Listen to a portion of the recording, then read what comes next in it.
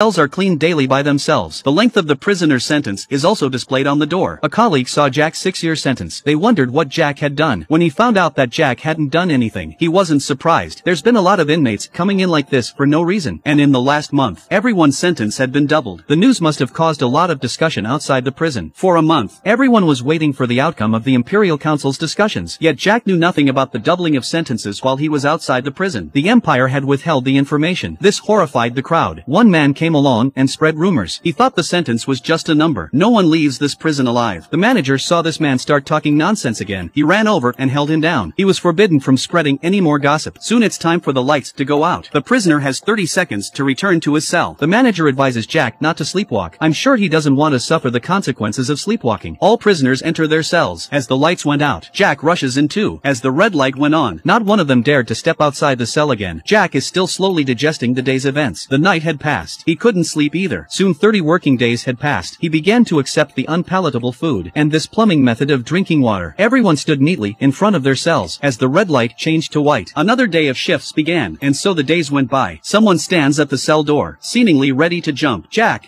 who had fallen asleep, heard a noise. Another man had given up his life. Instead of regretting the loss of his life, they blamed him. One less man on the shop floor. Tomorrow's results will be at the bottom again. Everyone will be punished for this guy. After the detection of the creature, the grid is temporarily cut off for 10 seconds. As the flashing red light turns on, the grid restarts again. No one knows how long this life will last.